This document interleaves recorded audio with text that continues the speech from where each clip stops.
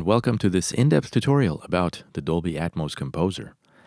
In this tutorial, we'll talk about setting up your session, routing, and monitoring. To be able to follow this tutorial, it's necessary that you know what Dolby Atmos is and how it generally works. If you're not up to speed on that yet, please watch our introduction tutorial about Dolby Atmos and the Composer workflow. We'll leave a link in the description. The session setup for Dolby Atmos Composer is really easy. We'll use a Pro Tools session here, but the process is pretty much the same on any other DAW. The Composer plugin usually sits on the master channel since it's the last element in a Dolby Atmos mix. For that reason, you might hear me call it the master channel of your Dolby Atmos mix throughout these videos. Many DAWs have channel limitations and don't natively support multi-channel mixing. In order to get around such limitations and make immersive audio production available to everyone regardless of their DAW, our Dolby Atmos Composer plugin works a little differently than other plugins. The Composer plugin does not receive signals from the track it sits on, but rather has audio sent to it by another plugin we have created called Dolby Atmos Beam. The Beam plugin can be instantiated anywhere in your session and serves as a three-dimensional panner, sending both audio and 3D positioning information to the Composer plugin. Some of you may not be aware that we have a 3D reverb called Spacelab. Well, from version 1.5 onwards, Spacelab can connect to our Composer plugin the same way Beam does. This is a totally free update to existing owners, so if you use Spacelab, be sure to update. And if you don't use Spacelab yet, visit our website to find out more. It's a brilliant product for anyone working with 3D audio. Any experienced mixer will tell you that mixes can be structured in 1,000 ways. There might be cases where, for whatever reason, you need to put the Composer on a track that is not the master channel. If this applies to you, you'll need to make sure that all tracks with Beam or Spacelab plugins on them are routed to the track with the Composer plugin. By this I mean you can either route the track's output to the Composer track, or have a send effect routed there at 0 dB. By doing this, you make sure that all instances of Beam and Spacelab are processed before the Composer plugin, and all your audio signals arrive there in sync. Some hosts turn off audio processing for plugins when they think that nothing is happening on the channel where a plugin is instantiated. For example, this can happen when no audio is arriving at the channel where the Composer plugin is instantiated, and so the host switches off the plugin. Our Composer, Beam, and Spacelab plugins detect if this has happened and display a warning. Whenever you instantiate a Beam or Spacelab plugin, it automatically connects to the Composer plugin if it is present in your session. The Beam or Spacelab plugins appear in the Composer plugins connections list on the left. You can manually disconnect them in case you want to exclude them from your Dolby Atmos mix. For example, if you want to export different versions of your mix with different instruments or vocals. As a convenience, we have included Open Beam and Open Spacelab buttons, so you can open any instance of those plugins directly from the Composer plugin. This way you don't have to search through the mixer of your DAW to find the right plugin. Our Dolby Atmos Composer automatically compensates for track latencies that tend to happen when you use different plugins in your session with varying latencies. Currently, the only known exception is Pro Tools, which has a bug where the wrong position is communicated to the plugin. Once Avid fixes this bug, we will publish an update with which automatic delay compensation will also work with Pro Tools. For now, there's an option in the About screen of the Beam as well as in Spacelab where the user can set the latency correction value manually. For more information about what to type here, please check out our short tutorial on delay compensation in Pro Tools. It's good practice to have all your instances named so that you can easily identify them as you mix. When you instantiate a Beam plugin on any track, Beam adopts the name of the track if the DAW communicates that information to the plugin, but you can change it manually in the Composer plugin as shown here. Or you can do that in Beam, or in Spacelab. All name changes are communicated to all plugins, so you only have to make the change once. The rows of Spacelab instances show sources inside Spacelab along with their names. The source names can be changed in Spacelab. Please check our Spacelab tutorials to learn more about Spacelab. For monitoring, you can mute or solo each instance, and if you're using Spacelab, you can also mute or solo each of its sources. The unmute button at the top of the connections list unmutes all instances. If Spacelab is present, all of its sources are also unmuted. And as you would expect, the unsolo button unsolos everything. Our Composer plugin maintains the order of the instances in the connections list, and this order is initially determined by the order in which the Beam or Spacelab plugins have been recognized by the Composer. You can manually change the order in two ways. The first way is to use the up and down arrows for moving the selected instances one line up or down. Let's select some instances which are not consecutive. When I click on the up arrow, the selection becomes consecutive. It's now ordered below the first selected instance, which now moves up one row.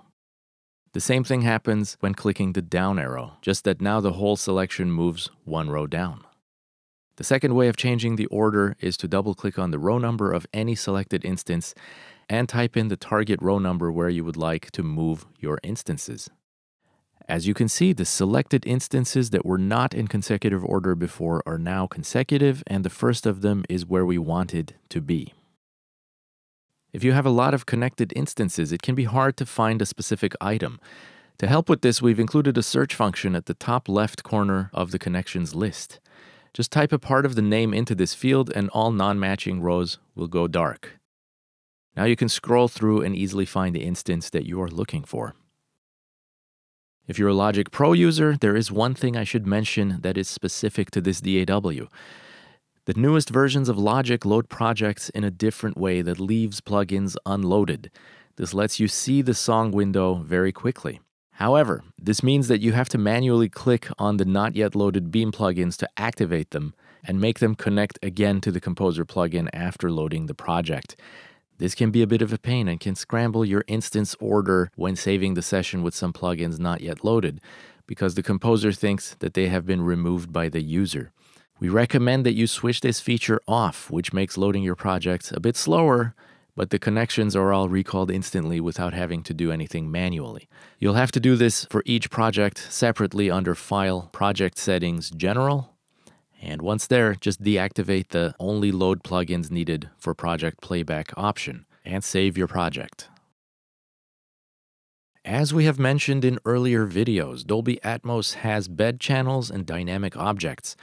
We refer to bed channels as composites in our plugin since our system can go beyond the limitations of the Dolby Atmos spec, which only goes up to a 7.1.2 layout.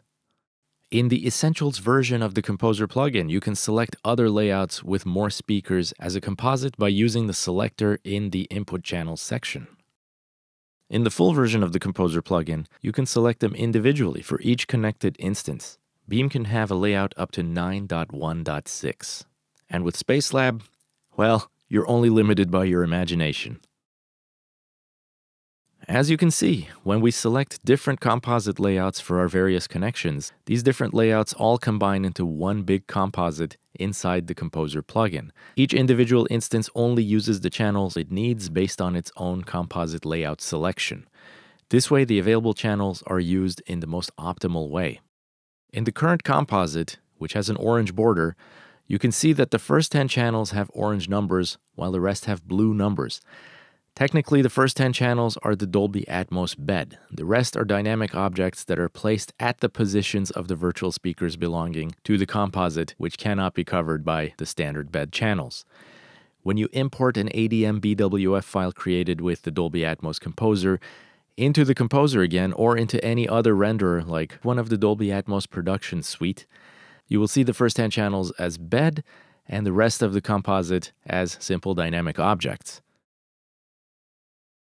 If you want the channels of a Beam plugin not to be placed and panned onto the composite, but to appear as separate dynamic objects, you can switch the Beam to Object Mode using the composite selector for that beam in the full version. Or you can click the Object button if you have the Essential version of our plugin. Similarly, you can switch any of the Spacelab sources to Object Mode. When you do this, these objects become available as dynamic objects. You can see in their name fields the object numbers are shown on the right. When a Spacelab source is in object mode, the reverb portion is mixed to the composite while the dry sound comes in as dynamic objects. In the full version of Dolby Atmos Composer, there is an option in the input channel section which lets you enforce the use of a 7.1.2 bed independently of the format selected as composite, because some distributors require the use of a 7.1.2 bed.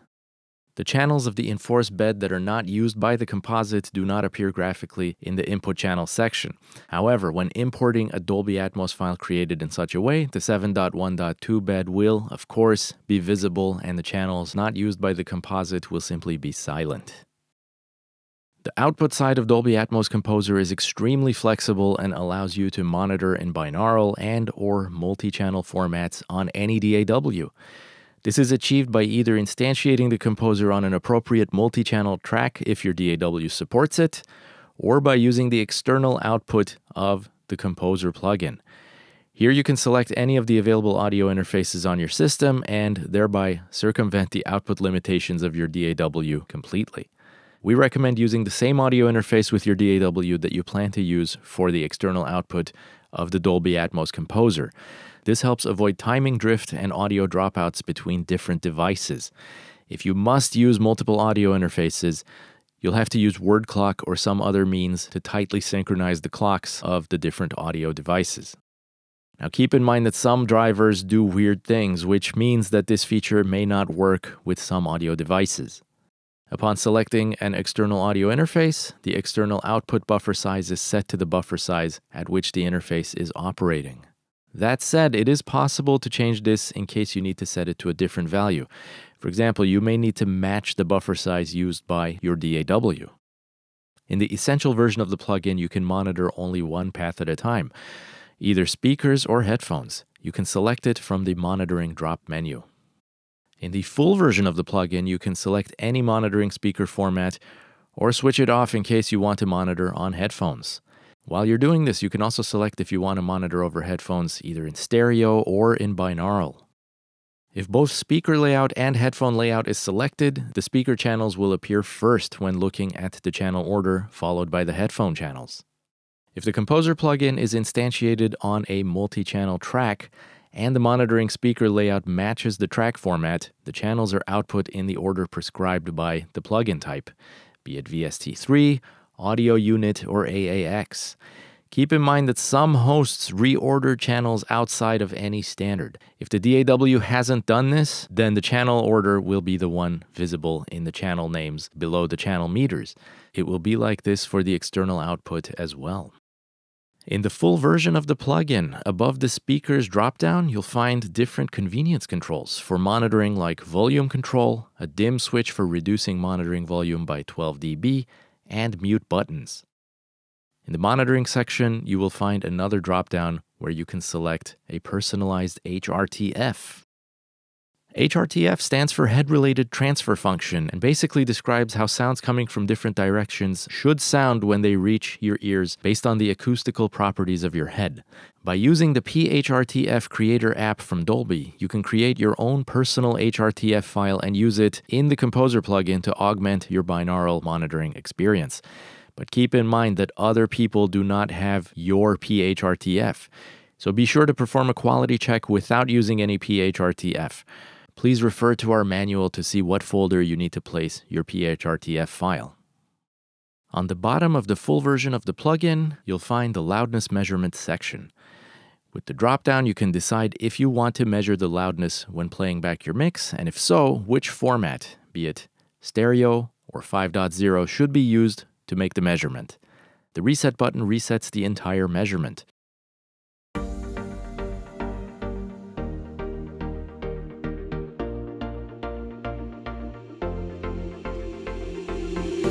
Used to be a team, we see the dream to many others. You picked your battles wrong, I'm not the one you should be after. Why feel superior to someone who has been there for you? I've pulled you through with all that I could do, but I'm not here to lick your wounds or to solve your issues. If you want, you can choose.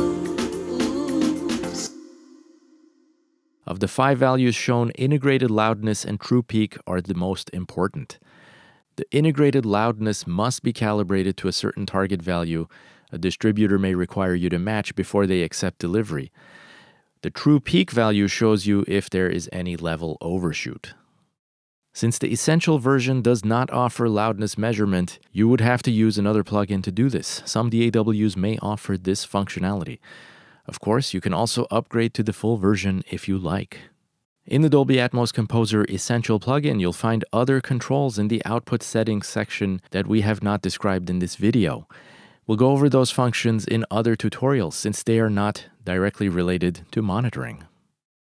And that's it for setup, routing, and monitoring with the Dolby Atmos Composer plugin. If you like this tutorial, please give it a thumbs up and check out our other tutorials about Dolby Atmos Composer. Subscribe to our channel and hit that bell icon to not miss our news, tips, and updates.